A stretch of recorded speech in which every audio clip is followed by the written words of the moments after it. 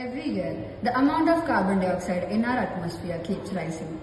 Factories grow, cities expand, and the world produces more than what it can absorb.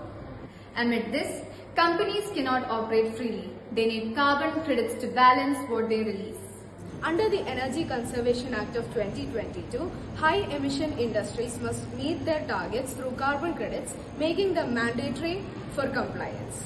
Without carbon credits, companies face penalties, loss of investor trust, and reduced market access, threatening their survival.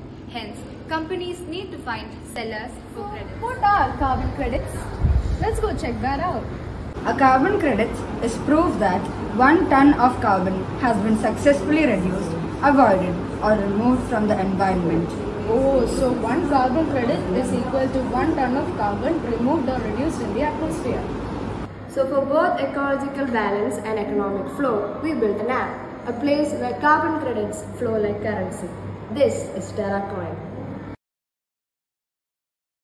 TerraCoin connects carbon credit sellers directly to the companies who need these credits to continue their operations.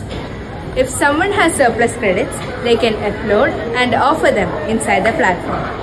We've prepared the user interface for our app, and the screen currently shows the interface of the first page.